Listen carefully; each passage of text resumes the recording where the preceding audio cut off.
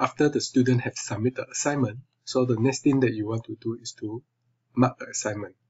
So remember in the part 1, we have already set up the assignment and also create a rubric for that assignment. So what I need to do as a teacher is just go to the assignment, click on it. After that, you can see the number of the participants, how many have submitted, and how many they need to be graded. Okay. And this is a rubric that we made.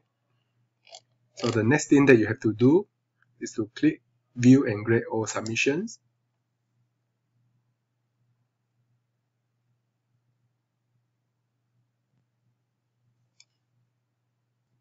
After that, just scroll down.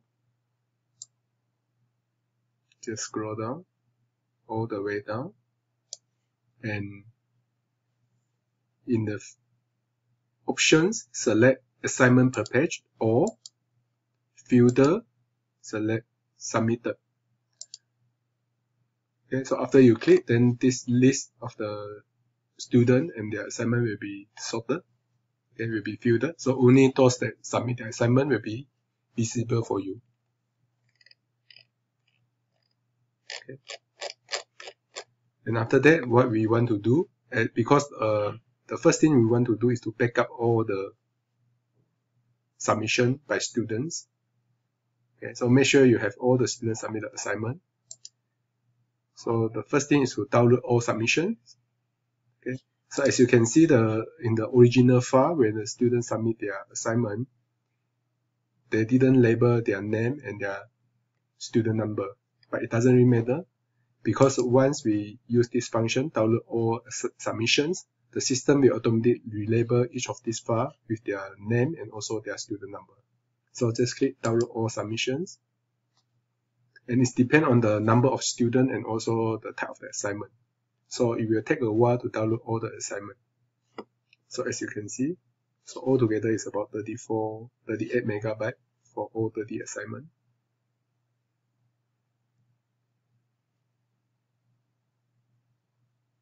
So once download, so it's in a zip file, as you can see. So you can see now each of the files is labeled with the name. So the next thing that I want to do is to extract all this file.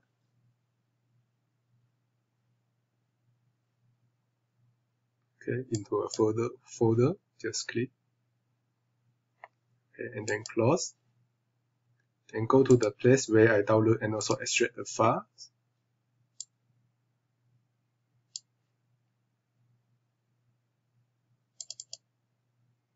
Okay, so here is it. So if this is a Microsoft Word, okay, then you can open it in a Word file. Okay.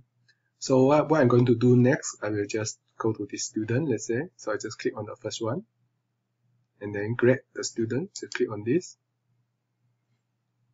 Okay.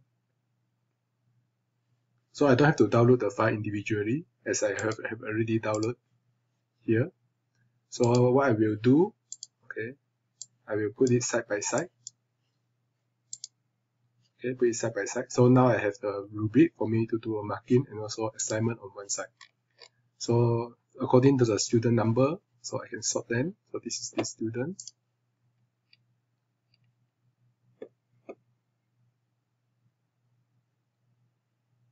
Okay, then I can open the file. So you can imagine if this is a Word file, then it will open with Microsoft Word. So you can mark the assignment. Okay, just hit on the level or for each criteria, how many marks they should receive. Okay, and then just scroll down your document if this is a Word file. Okay. And then once you have done, just click Save and Show Next. Then you can cross the assignment of this student. So this is the next student, then you can open the file for this student. And you can start to do the grading. So all the marks will automatically sum up. Okay, so no worry. And then click Next. So after you have finished all, you can just click Save Changes. So once you click Save and show next, then they will automatically set the marks. So after you have marked everything, you can just click continue. Okay, then you can have an overview. Okay, so let's say this is a mark, okay, that we give to the student just now, and this will automatically show in their gradebook as well.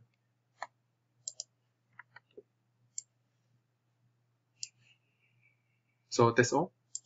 Okay, so sometimes we might want to send a reminder to students. So what you can do, so you need to scroll down, because just now we already filter the list, so that you only show the student have submitted assignment. So you can do the filter, okay, again, but this one is filter those not submitted. So only those not submitted will be shown here. Okay, so these are the students have not submitted their assignment.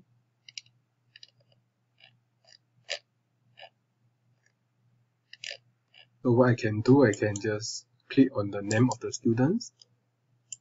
Okay, this student. And they will show the information of students, and I can send a message to student. Okay, at the same time, I might want to check the activity report. Okay, so it's up to you.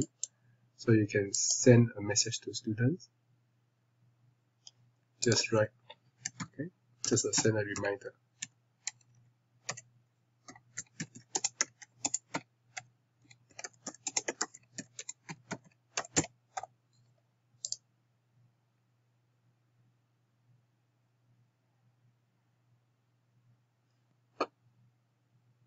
Okay, that's all.